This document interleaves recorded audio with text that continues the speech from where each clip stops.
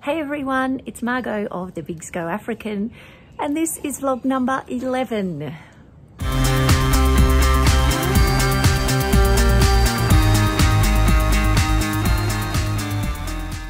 So yes, I have moved position. How do you video yourself with enough lighting for your face without having glare on your glasses? This is not going to work here either. I don't know, maybe it's because I don't have professional equipment. Anyway, I'll just have to not see properly.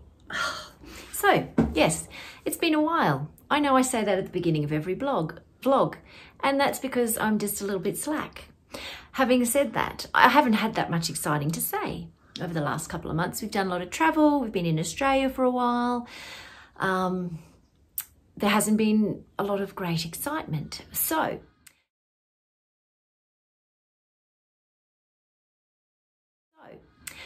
right, never mind.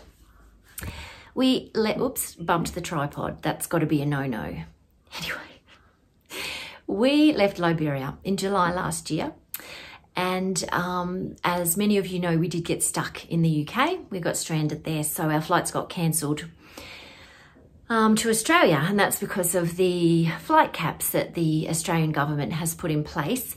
I think really the reason is because anyone coming into Australia has to do a forced 2-week hotel quarantine, and so of course that limits the places. So I have a lot of feelings about these flight caps, and I am going to try not to get too political. I think there has been a lot of meanness and nastiness and hate in the world over the last 12 months with people that have different opinions. I am not saying my opinions are right, and I think we need to be nicer to each other. So we got stranded in the UK because we couldn't get on a flight home. I can say from personal experience that was really rough. It was scary. I just didn't know how long it was going to be. I felt like my passport had no value whatsoever, useless. I felt really rejected and abandoned by my own government and by a lot of the Australian people who were very, very judgmental to those of us who were overseas. I mean, you know, there was a lot of nastiness. Oh, you should have come back sooner. Well, you know, we each have our own story to tell. And there are thousands and thousands of Australians stranded overseas, and all of their stories are quite appropriate and make sense. Yet we've been heavily judged by many people. I understand that we are in a pandemic and we should not be blasé, and we need to treat it seriously. However, I don't think that we should be excluding citizens from our own country. And I think I don't have all the answers, but I feel like there's got to be a better way. I had a lot of tears. I did end up getting some counselling. And, you know, before this vlog, I thought, you can't tell people you're getting counselling. And then I thought, well, why not? I made a commitment to be authentic and honest. And that's just who I am. I was angry. I was depressed. I was crying every day. So I went and talked to someone about it. And it was the best thing. I felt a lot better after that.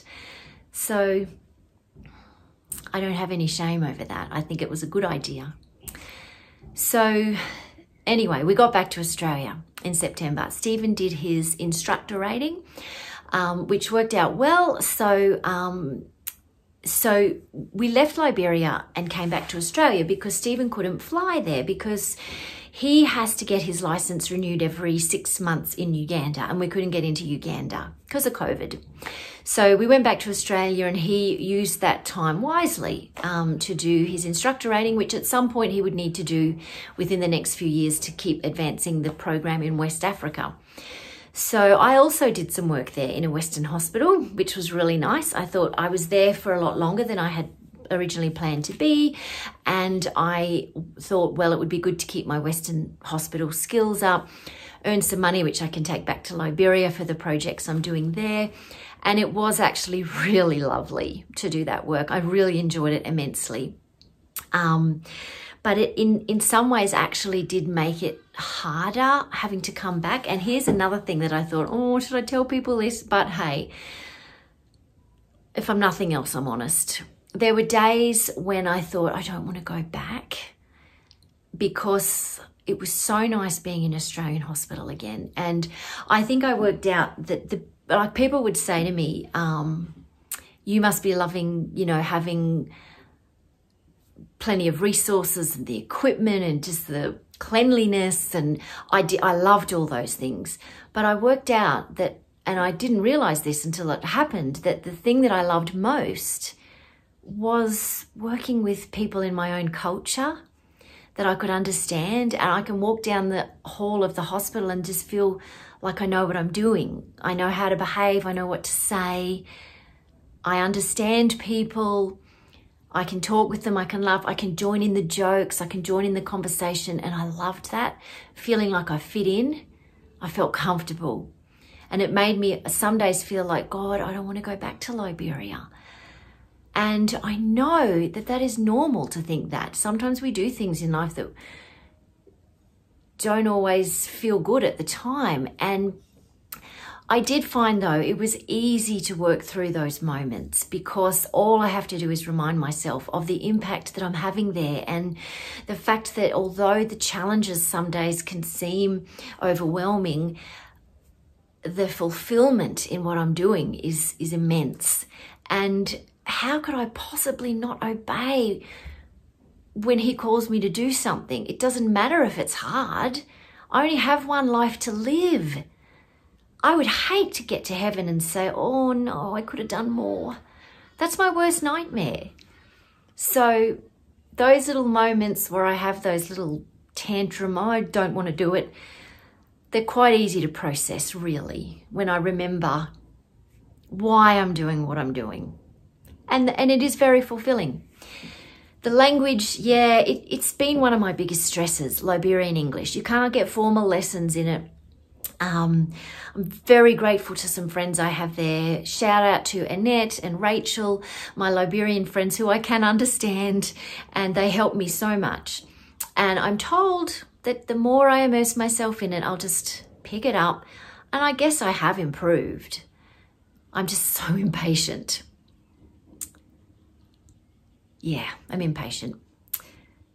But anyway, you know, it's a journey. And I'm on it, and I'll just keep on taking one step at a time.